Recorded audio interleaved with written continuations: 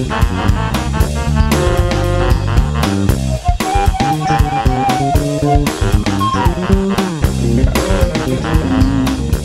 the T.Rex from Jurassic Park, everybody!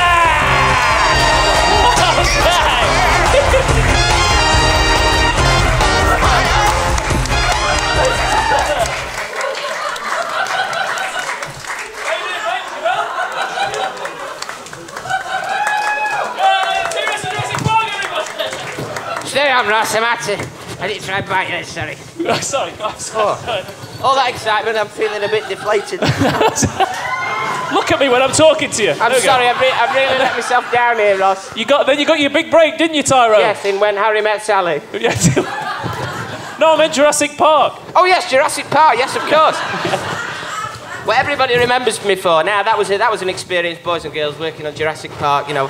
What an honour it was to work with Stephen, Ross. What an honour it was. A true professional, unlike me. A true professional and, you know, a real master of his craft. This is Spielberg, of course, the director. No, Stephen the Velociraptor. Right, okay, right. Yeah. There's that scene, you know, when he's in the kitchen and he kicks fuck out of pots and pans. that was ad-lib, that was. Right, yeah. Great, yeah. And, of course, you worked with a modern great in Jeff Goldblum. No, I never seen him. He never turned up on set, Ross. What? What do you mean? He never turned up, so instead they had a stick with a tennis ball on top of it and we used to have to act towards it and they CGI'd him in afterwards. Right, okay. Unbelievable. Honestly. And I do believe you had an on-set romance, is that right? That's right, with Sam Neill.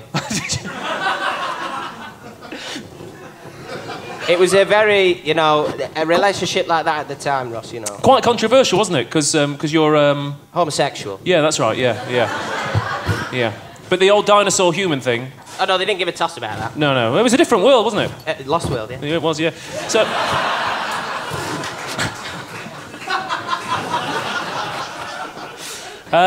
before we let you go, Tyrone, how's life treating you now in modern Britain?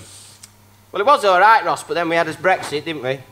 And I tell you, it's awful. You know, I was up the Lidl's the other day, and this bloke shouted at me, "Oi, mate, go back to wherever you came from." I said, "I can't. It doesn't exist." You see, for me, Ross, it's not just cultural attitudes that have shifted; it's the tectonic plates. Ladies and gentlemen, the T-Rex of Jurassic Park!